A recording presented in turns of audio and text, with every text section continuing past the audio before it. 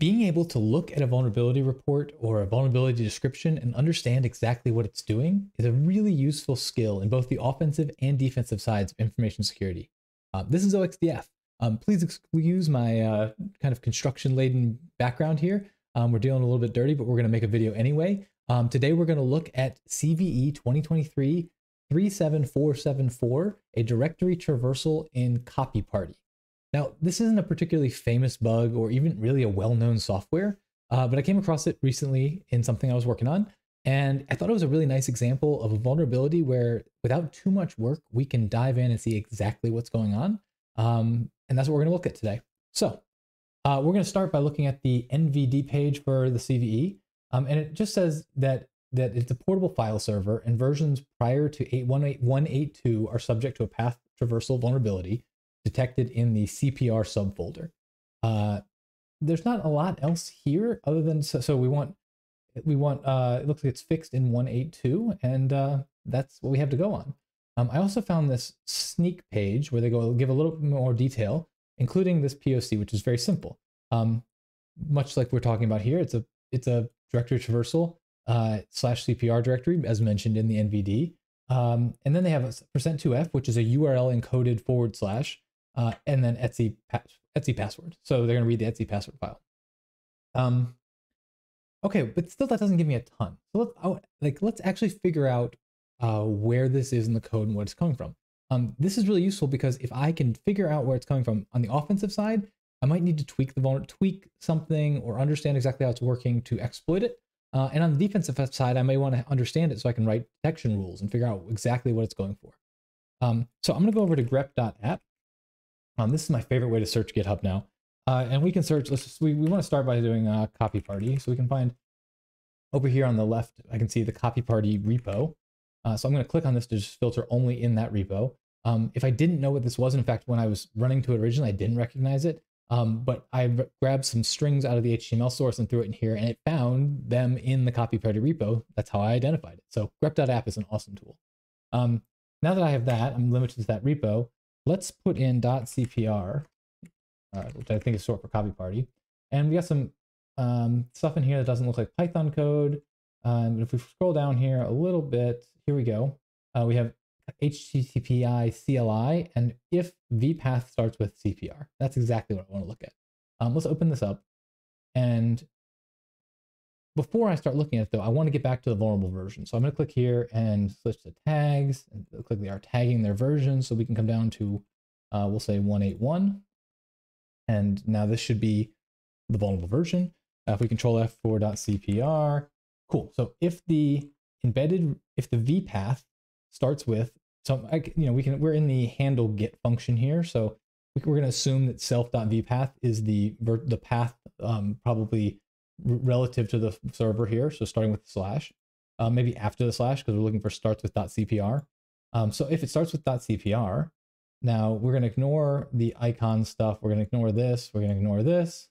These all return. So we're through here, and then boom, we just make static path equals os.join self.something /web/vpath.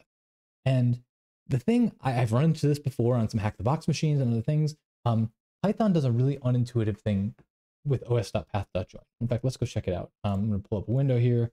You can go to Python, import os. And if I do os.path.join, and I do something like, var www site, and then I want to go to the .cpr, and then if I put in another thing that's here like test, and I run this, I'm going to get var w, it's what I expect to get. As soon as I put a / here, everything before it gets truncated, and it just it goes back to the root. And so if you have any of your things in os.path.join that start with a /, everything before it gets thrown away. So if we go back to our code, if I can get to here, to this line right here, this static path line, if I can get self vpath, removing the first 5 characters to start with a /, I can read anywhere on, or at least I can return the static path, which I then assume is going to end up, transmitting file. Presumably I'm going to return that file. So I can go to the root out of the intended root and go anywhere. 5 characters, why are those being removed? Well, .cpr/. And so the slash is getting taken off there. And then the question is, can I put another one? And that's exactly what we're doing in this traversal. Is we put a slash here. And so this will be the first thing. And so we basically turn this into Etsy password. Cool. Let's, the last thing we could do here is take a quick look and let's see, let's go to CopyParty. Let's play with this a little bit and grab the code and come down here. We'll go to git clone, paste this in. And now we can go to CopyParty. Now I'm going to check out the vulnerable version. Git checkout. I'm just going to, we know there's a tag 1.8.1 and we've detached our head, but we're back at that tag. That's fine. I'm going to make a Python virtual environment to install Python -m venv, and I'll call it venv 1.8.1. And that makes, this is going to create like a copy of Python and all the libraries, and it can all run within this virtual environment. So now to use that, I have to do source venv bin activate. Now you can see I'm in that virtual environment, and now I can just do a pip install, boom, and it's going to install CopyParty version, the version I've checked out, 1.81, you can see right here, in my virtual environment here. So now I get access to the CopyParty command, and I'm running it. Let's see, oops, we can run. Let's go full screen here. And we can do, give me a port 3923, localhost 3923. And I've got my file browser here. You can see the root is basically at the CopyParty place. Oh, I'm not in tmux. Oh, how terrible is that? Hold on. Pause. Kill you. Deactivate tmux. There we go. Source venv bin activate and CopyParty. Okay, back. That was scary. If I open up a new window and do ls, we can see this, the file browser is running out of the directory I'm running from. And so I can't access things outside of this, at least I shouldn't be able to. So if I come back in here and do a curl http localhost 3932, that's right, 3923. Okay, and I even get, actually from curl, I actually even get the just the files themselves, which is kind of cool. But if I try to do, so if I try to do /bin, I can see inside /bin, but if I try to do oops, if I try to like put a directory traversal in here, the password, that doesn't work. That looks like failure. I can try path as is. Still nothing that's not working. Okay, so let's try our vulnerability now, where if we try .cpr / no %2f Etsy %2f password, we've got Etsy password. We can do something smaller, just for like host name, host